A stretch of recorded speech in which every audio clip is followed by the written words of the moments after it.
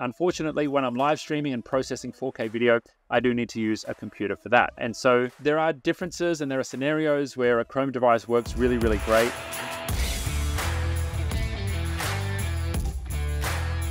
Are Chromebooks more useful than Windows 11? Are they easy to do a hard reset like an Android phone? That's a great question. I love that. Let me cover the easy part of that. Chromebooks make it really easy to reset, and Chromebooks, wow, they've just got this fantastic feature which makes maintenance very, very pleasurable on a Chromebook. Now, you may not know this, but Chromebooks actually have 2 copies of their operating system inside the Chromebook. Just think of it like 2 brains. And when one brain is being used for the computer as you're working on it, in the background, it's updating the second brain. Now, if you're using a Windows computer and you've ever gone to shut it down and it says, hey, I need to do updates, and then it takes 15 minutes to do those updates, well, you never have that problem with a Chromebook because your updates are happening in the background with the second version of the brain. And then all you need to do is reboot the computer, bang, hey presto, you're into the new version of the Chromebook. Now, for whatever reason, if it doesn't boot or it doesn't load, it's got its other brain as a backup and it'll go back to that. But I've never had that happen in 10 years of using Chromebooks. Never been an issue. Now, can you wipe them easily? Yes, because you have that 2-brain system, Android can easily have a fresh copy of the operating system to revert back to when it needs to.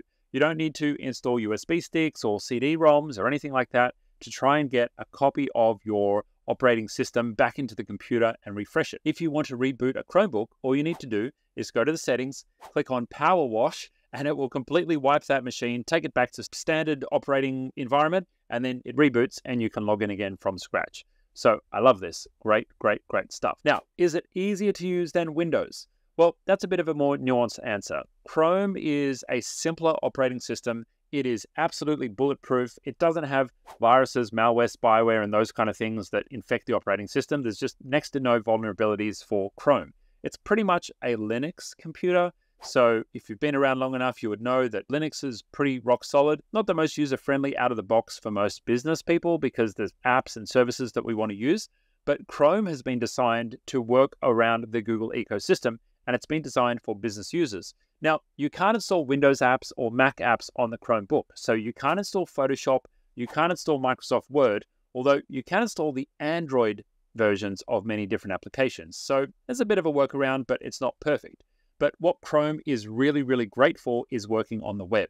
Now, most tools and most businesses now are pretty much operating in the cloud and on the web for most of the work that we're doing. Our business applications are probably web-based. Our task management is web-based. Obviously, all the Google ecosystem is web-based as well. So for the most part, you can get by with anything you need to get done in your business life with the Chromebook. Now, it may not be the device that you choose to use if you want to edit videos. If that's part of your job, it's not going to be a good move. But if you're a leader or an executive in a business, Chromebooks are fantastic. The thing that I love about it is because it's a bit more limited in the apps that it can run, it forces me to delegate things to my team. And I've been using Chrome devices as my primary devices for nearly a decade now. Now, when I'm on the road, and right now I happen to be using a Mac because I'm unfortunately live streaming, and the kind of power that I need to live stream just isn't really what Chromebooks are designed for. I need a machine with a dedicated graphics card, and while Chrome devices support heaps and heaps of RAM, and you'll never slow them down even if you open 20 or 30 or 50 tabs if you have enough RAM, well, unfortunately, when I'm live streaming and processing 4K video, I do need to use a computer for that. And so there are differences and there are scenarios where a Chrome device works really, really great. I'm a big believer in them. Our CEO, Scott, uses that laptop as his daily driver. I use Chrome devices when I'm not doing a live stream, and I love them for all of my work because they're simple, they're effective, they are blisteringly fast, and they are very secure for your business as well. So check it out, try them out. If you're interested in a test of Chrome before committing, you can download something which used to be called Neverware, but it's now called Chrome OS Flex. And Chrome OS Flex is the Chrome operating system that can be installed on third-party computers. Now, it misses 1 or 2 features. You can't run Android apps on them, but you can plug a USB stick with Chrome OS Flex into any computer and boot into Chrome OS. And you can test it out without having to format or wipe your hard drive. It basically just loads the operating system up into RAM, and you can use it as a tester without destroying any of your data. So if you're interested in trying out Chrome or a Chromebook rather than purchasing a piece of hardware, my recommendation would be to check out Chrome OS Flex, download it, put it on a USB stick, plug it into your existing computer, Mac or PC will work fine, and give it a try. see what you think, and let me know down in the comments what you think when you give it a go. If you like this content, please hit subscribe and hit the bell notification so you can be notified when we go live or drop new content on the channel. Now, if you'd like to connect with us, hit us up on social media or join our free community group. All the links to that are right below this video.